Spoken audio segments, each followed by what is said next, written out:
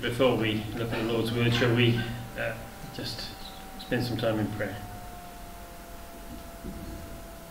Our loving Heavenly Father, we come before you now. We thank you for this day, for a day set aside to look into your things. We thank you for the time we've spent around the table this morning, remembering our Saviour, rejoicing in who he is and all that he has accomplished, in his authority, in his wonders, his powers,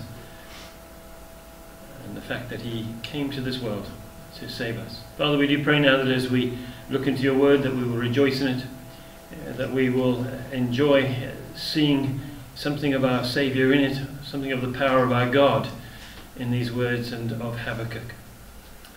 Father, we do pray that you would bless those who can't be here. Just pray for Barbara, for Roger, for Emma. Lord, we do ask that you just keep them safe and bless them wherever they are. We ask these things in your precious name, giving thanks. Amen. So I thought, just for a change, we would look at something Old Testament. And I thought the book of Habakkuk might be quite pertinent for the society we live in today. Now you've all opened to Habakkuk, I'm going to read out of Deuteronomy, but it's okay, I'm going to put it up on the screen.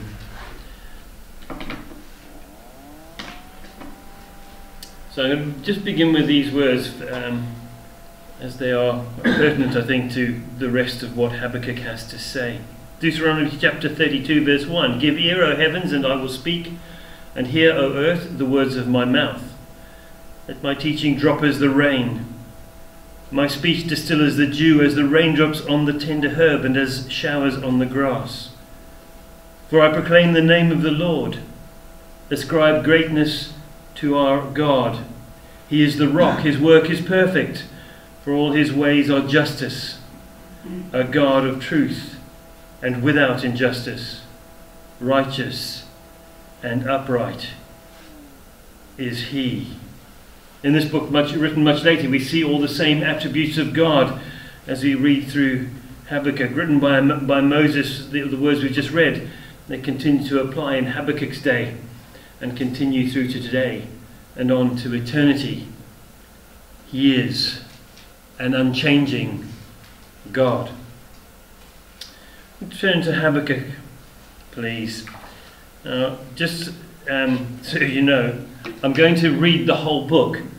I thought of doing what they did in the Old Testament, getting everybody to stand outside in the rain, but I thought maybe that's probably a little unfair. So I thought we could just read the whole book. There's 50 odd verses, but it's quite nice. It's a lovely book to read as a lump, because there is just so much in it and it all flows from one to the other. So I thought it would be, and the finish is such a rejoicing in chapter 3. I titled this Hope, because when you read chapter 3 you see the hope that we have, and you see these verses through it that we have that give us so much hope. When I thought about the book, it's a bit like discussions with God, isn't it? And then you see God's reply. And I kind of thought of that term, I have good news and I have bad news. And that kind of sums up the book. I have good news and I have bad news. And probably the other way around. I have bad news, but I also have good news. Let's just read the book of Habakkuk. Beginning in verse 1. The burden which the prophet Habakkuk saw. O Lord, how long shall I cry and you will not hear? Even cry out to you, violence, and you will not save. And why do you show me iniquity and cause me to see trouble? For plundering and violence are before me. There is strife and contention arises. Therefore the law is powerless, and justice never goes forth. For the wicked surround the righteous. Therefore perverse judgment proceeds. The Lord's reply. Look among the nations and watch. Be utterly astounded. For I will work a work in your days, which you would not believe, though it were told you. For indeed I am raising up the Chaldeans, a bitter and hasty nation, which marches through the breadth of the land, to possess dwelling places that are not theirs. They are terrible and dreadful. Their judgment and their dignity proceed from themselves. Their horses also are swifter than leopards, and more fierce than evening wolves. Their chargers charge ahead, their cavalry comes from afar, they fly as the eagle that hastens to eat. They all come for violence. Their faces are set like the east wind. They gather captives like sand, they scoff at kings, and princes are scorned by them. They deride every stronghold, for they heap up earthen mounds and seize it. Then his mind changes, and he transgresses. He commits offence, ascribing this power to his God. The prophet's second question: Are you not from everlasting, O Lord my God, my Holy One? We shall not die. O Lord, you have appointed them for judgment. O Rock, you have marked them for correction. You are of purer eyes than to behold evil, and cannot look on wickedness. Why do you look on those who deal treacherously, and hold your tongue when the wicked devours a person more righteous than he? Why do you make men like fish of the sea, like creeping things that have no ruler over them?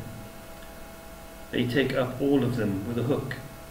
They catch them in their net and gather them in their dragnet. Therefore they rejoice and are glad.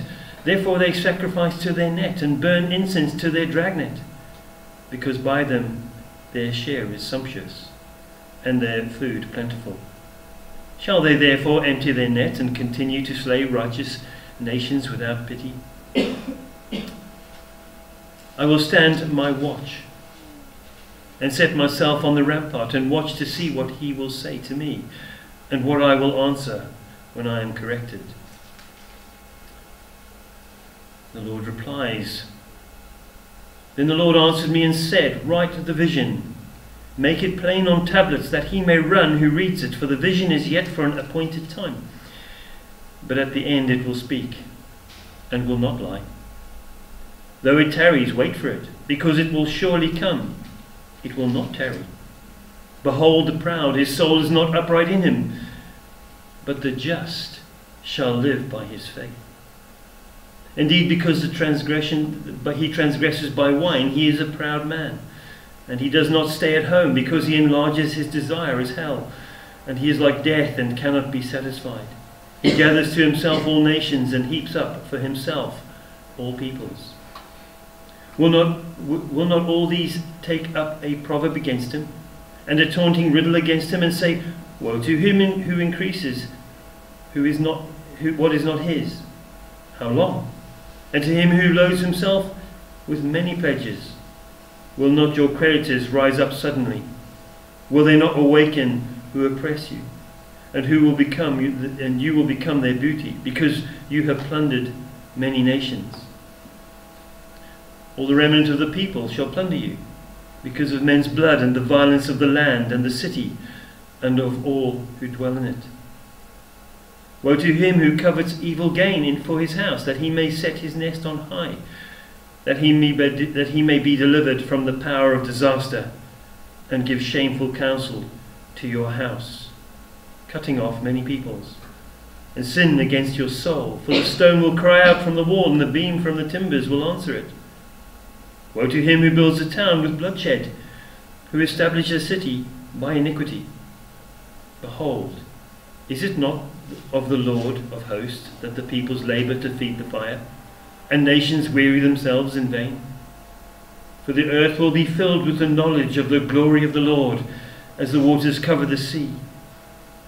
Woe to him who gives drink to his neighbour, pressing him to your bottle, even to make him drunk, that you may look on his nakedness. You are filled with shame instead of glory. You also drink, and be exposed as uncircumcised. The cup of the Lord's right hand will be turned against you, and utter shame will be on your glory. For violence done at Lebanon will cover you, and the plunder of beasts, which made them afraid because of men's blood, and the violence of the land and the city, and of all who dwell in it. What profit is the image, that its maker should carve it? The moulded image, a teacher of lies, that the maker of its mould should trust in it, to make mute idols. Woe to him who says to the wood, Awake! To silent stone, Arise, it shall teach.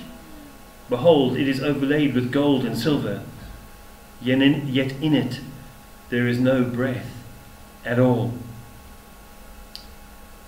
The prophet's prayer. A prayer of Habakkuk the prophet on Shigionoth. O Lord, I have heard your speech and was afraid. O Lord, revive your work in the midst of the years. In the midst of the years, make it known. In wrath, remember mercy. God came from Teman, the Holy One from Mount Paran, Selah. His glory covered the heavens, and the earth was full of his praise. His brightness was like the light, and he had rays flashing from his hand, and there his power was hidden. Before him went pestilence, and fever followed at his feet. He stood and measured the earth. He looked and startled the nations, and the everlasting mountains were scattered. The perpetual hills bowed. His ways are everlasting. I saw the tents of Cushan in affliction. The curtains of the land of Midian trembled. O Lord, were you displeased with the rivers? Was your anger against the rivers? Was your wrath against the sea, that you rode on your horses, your chariots of salvation? Your bow was made quite ready. Oaths were sworn over your arrows. Selah. You divided the earth with rivers. The mountains saw you and trembled. The overflowing of the water passed by. The deep uttered its voice and lifted its hands on high. The sun and moon stood still in their habitation. At the light of your arrows they went, at the shining of your glittering spear. You marched through the land in indignation. You trampled the nations in anger. You went forth for the salvation of your people, for salvation with your anointed. You struck the head from the house of the wicked by laying bare from the foundation to the neck. Selah. You thrust through with his own arrows the head of his villages. They came out like a whirlwind to scatter me. Their rejoicing was like feasting on the poor in secret. You walked through the sea with your horses, through the heap of great waters. When I heard, my body trembled. My lips quivered at the voice. Rottenness entered my bones, and I trembled in myself that I might rest in the day of trouble. When he comes up to the people, he will invade them with his troops. Though the fig tree may not blossom, nor fruit be on the vines, though the labour of the olive may fail, and the fields yield no food, though the flock may be cut off from the fold, and there be no herd in the stall, yet I will rejoice in the Lord. I will joy in the God of my salvation. The Lord God is my strength. He will make my feet like deer's feet, and he will make me walk on my high hills. To the chief musician with my stringed instruments. May the Lord bless the reading of his word and all that we have just read in it. So what I wanted to do today was just to set up a little bit of about Habakkuk, his times, what was going on around him a little bit, what had been going on and what was coming, I suppose you could look at it like that. His name actually means embrace, and is a reduplication apparently of the word for embrace, or a double embrace if you like, and in Jewish terms used to indicate increased emphasis. It's seen in the book that he certainly embraces his God, and we see him embracing all the judgments of God, those that are hard to understand and bear, and also those that are for good, and concludes that he is embraced, if you like, by God as well. There is little said of him or by him of himself, but much can be learned in his attitude and demeanour, and the way he carries himself before God. We're told he is a prophet in verse 1. The book is included in the canon of Scripture, and the Old Testament is of the Old Testament, and is accepted by the Jews as those of an authentic writer, appointed by God and included in their holy writings.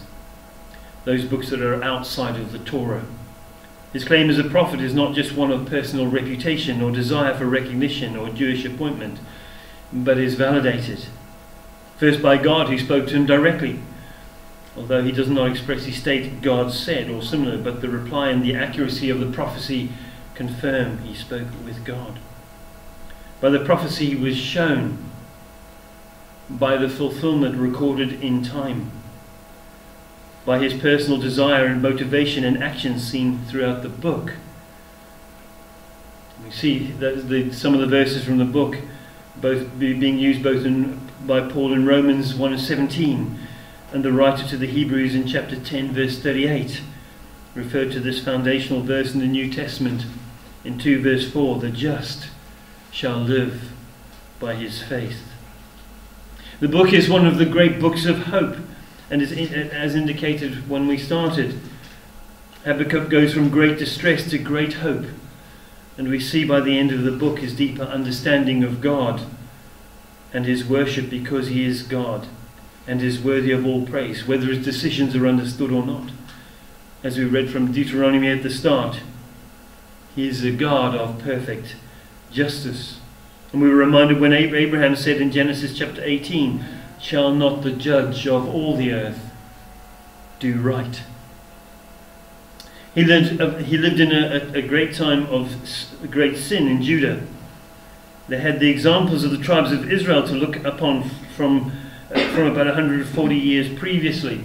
So you can see in this slide, you'll see along that whole section, you can see the one of these button lights the light up, doesn't it? And that one, yeah, there. So you can see that he's around about this area. Is Habakkuk, but this is the kings of Israel, and they've gone into captivity about 140 years or thereabouts before. You can argue over the dates, but at the end of the day, they're gone in, and they had that warning already. And this is the time Habakkuk was living in. They could look back and see what happens when you don't obey God from their own people.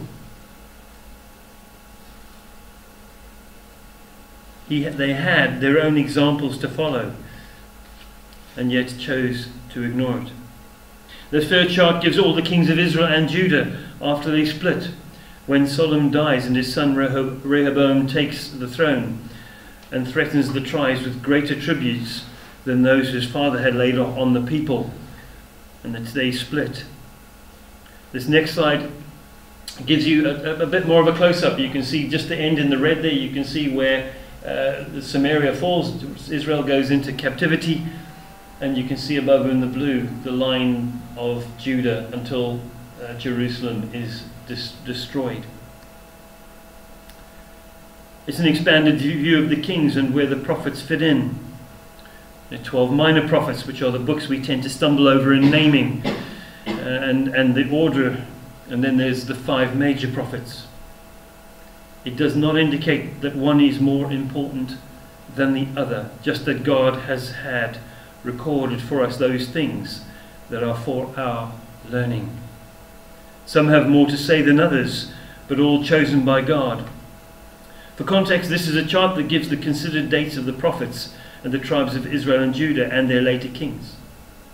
It's thought that Habakkuk, you can see him there in the green at the top, above towards the end of that blue line on the very top green line, Habakkuk. You can see he's towards the end, so he's prophesying towards the end of the time of Judah as an individual nation before they get overtaken. It's thought that Habakkuk is prophesying in the last few kings, maybe towards after Josiah, who was a good king, and certainly towards the last pair. He had seen things slipping. The book is positioned just after Nahum, but remember that the books of the Bible are not placed chronologically often, and many will overlap the timelines of another, but not next door to each other in the Bible layout. Nahum predicts the fall of the Assyrians, who had treated the people of God with contempt and cruelty, and they were punished as Nahum prophesied. But there are other interesting considerations in the wonder and the power of authority of God. Nineveh fell about 150 years after the word of God was preached there by Jonah. The people and the king were turned from their wicked ways, and they were saved from destruction. And if you read the introduction to Jonah, it can be seen that the people then, and when Nahum and when Habakkuk write, the same accusations were made of them. Nothing changes. It's only 150 years later that all that changed in the heart of the nation and the worship of God is now gone. And they have reverted to their previous ways. And God brings judgment upon them through the Babylonians which are to come. Here we see Judah having had a recent good king in Josiah, who restored the temple worship and the reading of the law, the destruction of various places of alternative worship to different gods and deities, replaced by those kings who did not take the warnings of God seriously, who ignored the sin that was rife in the land and encouraged it, a short time later falling into the judgment of God through the Chaldeans, described by God as that bitter and hasty nation. We read recently in Colossians of one who described the people of Crete as liars and evil beasts and slow bellies. Not the sort of description you would want of your nation. Here God gives a fearful description of this nation, which are warlike, cruel, and unrelenting. When the later descriptions are seen in the first chapter, it suggests that this was the normal practice and way of operation for these people, bringing fear wherever they went. The narrative fits around this sort of timeline of the Old Testament, and you can see down there towards the middle period. So you've got all the part there from creation, just as an idea, to give you some idea when they were talking about here. You've got the fall of the northern kingdom down there in 733, and then 6 foot fall of the southern kingdom just around about Daniel's time, between Jeremiah, Lamentations, Ezekiel and Daniel. So that's the sort of area we're talking about in historical terms. That's when the narrative fits around. There is little history given, little to identify with any of the known history of the time, and it is considered likely that it is to serve as a reminder for every generation. The evidence is that the circle continues. The cycle of failure and sin is ever present. It was as relevant then as it is now. The questions then that Habakkuk raised were, and still are today, how could God? Why does God? People always want to question God's motive and decisions. Ultimately, we read in chapter 2 verse 4, we are to walk by faith, not by sight, and to trust that whatever befalls us is within the providence and will of God. Easy to write and say, and as evidenced by Habakkuk, considerably harder to sometimes understand. But we should be encouraged as we read and study this book in the certainty of God's goodness and promises. It is the final conclusion of this prophet that it is of the greatest importance to recognize God for who He is, as much as we're able in our weakness. And it is His glory that we should be focused on. His power, His ability, not the things of man that are going around us at the time. So as an overview, I put it down as 2 questions, 2 answers, 1 conclusion. The question of unpunished sin from Habakkuk, the promise of punishment to come, is God's response. The question of unfair punishment by Habakkuk, the punishment of those who are unjust and ascribe their success to another God, God's response. The conclusion is a statement of faith and some of the best poetry written according to Hebrew scholars. Habakkuk's closing vision in chapter 3. There are several verses of note, and the key verse is verse 4 that we've considered already. But the just shall live by his faith. There are many that offer faith in something, and all offer faith not founded in the God of creation in many religions. All teaching does not offer real hope or real truth. They are what we considered in Colossians false teachers. You see, here's some of the verses that I picked out. Chapter 1 verse 12. Are you not from everlasting, O Lord, my God, my Holy One? We shall not die. O Lord, you have ordained them for judgment, and O mighty God, you have established them for correction. How powerful is our God? All powerful.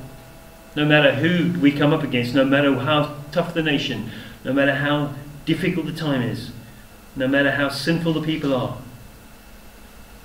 they have to come before God Almighty. And we are, that are His, that serious promise. We shall not die. We have everlasting life. Let's rejoice in that this morning. We thought about that as we sat around the table this morning, didn't we? Eternal life, eternal rejoicing in glory. Chapter 2, verse 14. For the earth shall be filled with the knowledge of the glory of the Lord as the waters cover the sea. What a day that's going to be. It didn't come in Habakkuk's lifetime, but it's coming. It may come in our lifetime, we don't know. But there is definitely a day coming when everyone will recognize who God is. But the Lord is in His holy temple. Let all the earth keep silence before Him.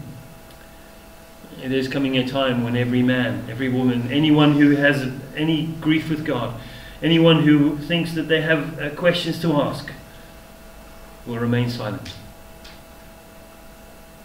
There's nothing to say.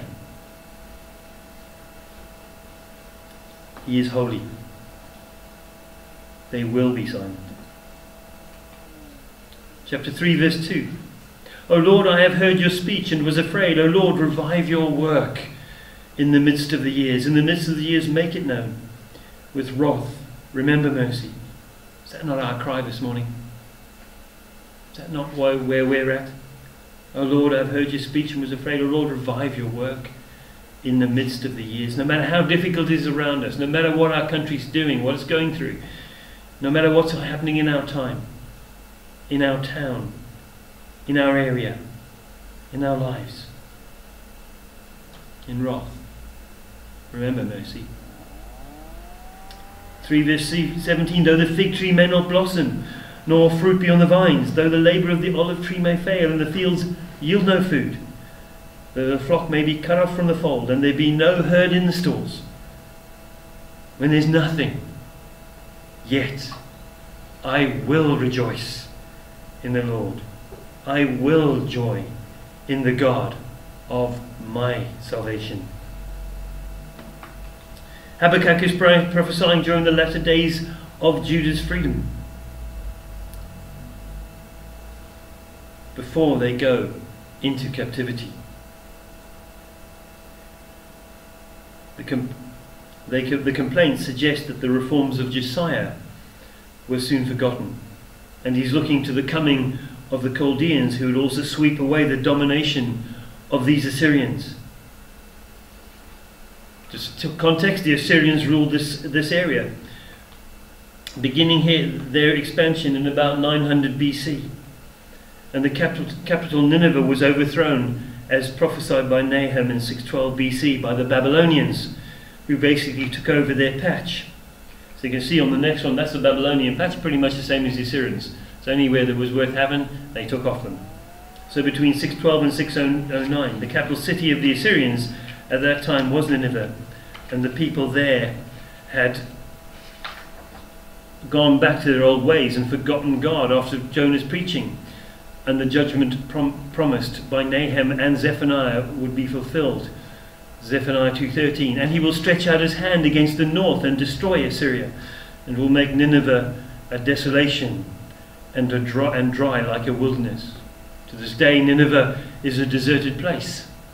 It's discovered in the 18th century as a couple of mounds that have since been excavated.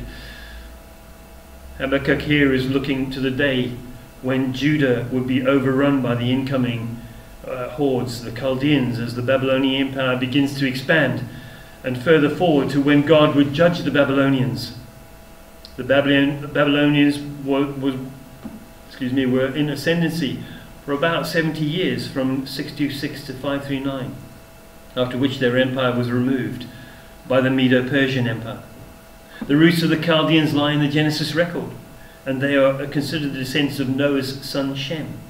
We also know that Terah was father of Abraham, and the father of the people being discussed in the book were from Ur of the Chaldea. There is a lot of information for us to look at. A lot of history for us, if you go to the British Museum and online, that corroborate the narrative of the history of these nations with that of the Bible, through archaeological digs that have found many buried treasures and information that validates the history of these peoples. In the opening verses, we get a picture of the world he is living in, one that Habakkuk is struggling with. And it seems strange that such strong words are used, but I was observing the things that are currently going on in the island of Haiti, the breakdown of law and order, where there is no effective government, and various gangs are running amok, releasing prisoners, killing the citizens without any civil authority able to withstand them, robbing the local community, violence and looting. Prisoners are released from jails, and can be quickly seen how men and women slide into the same sort of characteristics of sinful actions as Habakkuk rehearses before God, telling him of all that is happening without any justice being served on the perpetrators. But Habakkuk is told and knows, but God sees and knows all things and will judge, as becomes evident. So the book starts with these words: the burden which the prophet Habakkuk saw. We learn of the writer's name and his position, Habakkuk, and he is a prophet of the God of Israel. We learn in the next verse, writing to the two tribes that are currently not in exile, Judah and Benjamin, at the instruction of God. He starts by bringing to note his burden. The word has the thought of anguish behind it, something that creates in him great concern for the future for his people. His burden can be split into two: the burden of what he sees now, the world around him; the burden of what is to come, as he's shown by God in the following verses. His burden he speaks of here, the judgment of God on the people of Judah, is based on his first burden. If his burden is in the prophecy of the punishment that God is about to deliver, he tells us in the first 4 verses of his personal burden at the actions of the people around him. And it would appear to relate not only to his own nation, but to the world around. Nineveh, having slipped back to old ways, as had the kings of Judah, the things he saw and heard were a real burden, and he brings them to God in the first instance. But not just once. This is a real burden, and he indicates in verse 2 that it was something that he had been concerned by for some time. And he continued to bring it before God. His burden for his people, his burden for the sin of his people in 2-4, his burden for the righteous, for there to be wrongs, there must be those who are righteous, as seen in verse 4, doth compass about the righteous. His burden in continual prayer: how long shall I cry? His burden in unanswered prayer: and you will not hear. These are strong terms to come with before God, aren't they? It's a real challenge when we read the way that Habakkuk is praying here. He's laying it out before God. He's not pulling punches, is he? How long shall I cry? You will not hear? But I notice there's a greater burden in answered prayer. It's a burden because he's the first to know of it. It's a personal burden. The prophecy is his, and he is to absorb and pass it on. It's a burden because of the history of his people. They have a history of not doing what is right or faithfully following God and his law as given to Moses. It's a burden because of the history of the prophets in Israel who bring bad news or of godly correction to the nation. It's not always easy on them. In Matthew chapter 23:29 it says, "Woe to you, scribes and Pharisees, hypocrites, because you build the tombs of prophets and adorn the monuments of the righteous, and say, if we had lived in the days of our fathers, we would not have been partakers with them in the blood of the prophets. Therefore you witness against yourselves that you are sons of those who murdered the prophets. Therefore indeed I send you prophets, wise men, and scribes. Some of them you will kill and crucify, some of them you will scourge in your synagogues, and persecute from city to city, that on you may come all the righteous blood shed on the earth, from the blood of righteous Abel to the blood of Zechariah, son of Berechiah, whom you murdered between the temple and the altar. Assuredly I say to you, all these things will come upon this generation. O Jerusalem, Jerusalem, the one who kills the prophets and stones those who are sent to her. How often I wanted to gather your children together as a hen gathers her chicks under her wings, but you were not willing. The nation was known for its abuse of the prophets, so bringing what he had just heard would be a concern when you consider what was going on around him as he describes the times he lives in. It wouldn't have been comfortable, would it, to bring that message to this lot?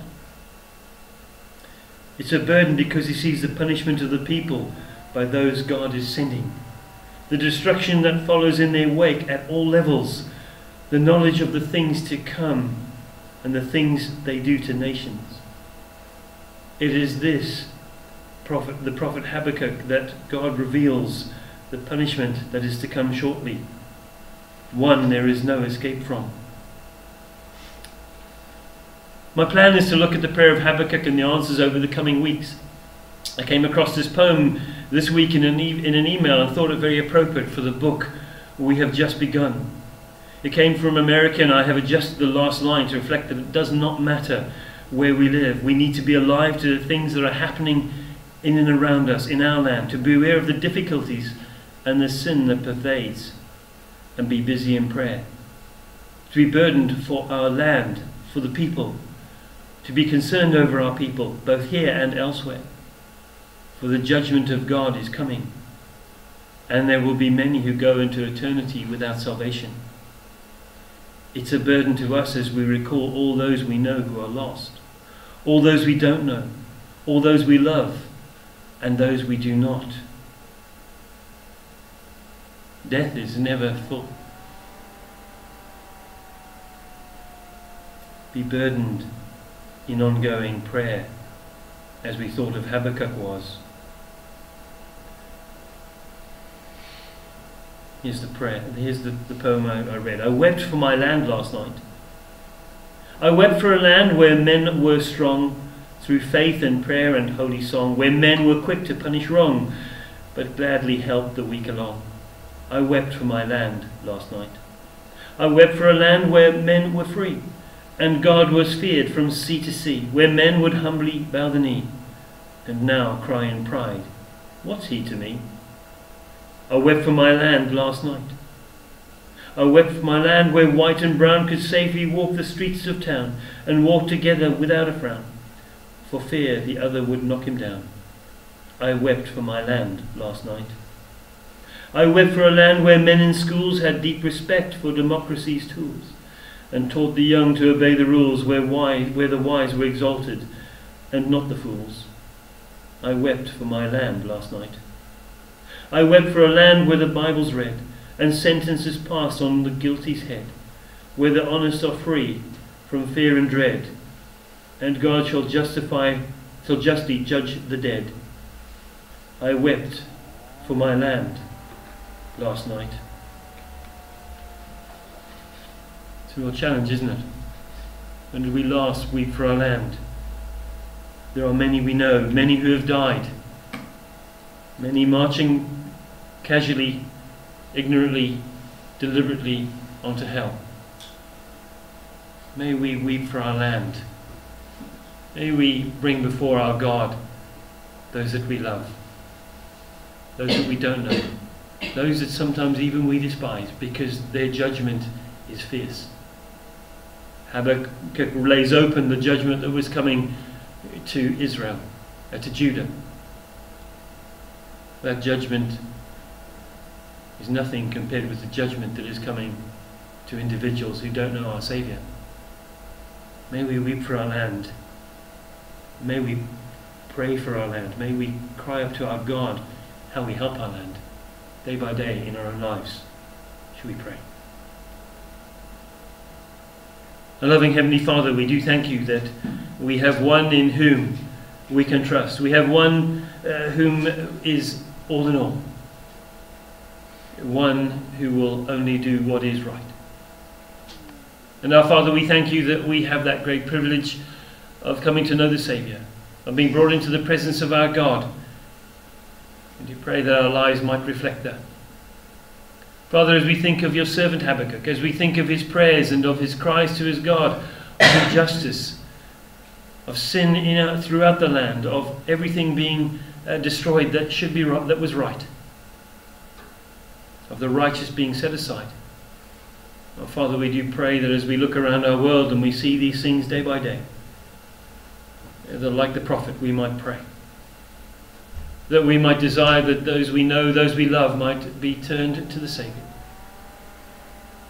Father, we do pray that we might be consistent in prayer as Habakkuk, that we might continually bring these things before our God, that they might affect our hearts and lives. But Father, we do thank you that we were reminded as we read that book that in the end, our God overrules. There will be rejoicing. And we do thank you that one day we will see our Saviour face to face in all his glory in heaven. Our Father, we thank you for eternal life. We do pray that you will encourage us day by day to seek the lost, to work out our salvation in fear and trembling, that we might know more of our Saviour, give more thanks, that we might understand more of his love and delight in him day by day. Father, for those that are not here, we pray you'll bless and keep them, give them strength, we pray. We thank you for all your goodness to us every single day. We ask these things in our Saviour's precious name, giving thanks for him. Amen.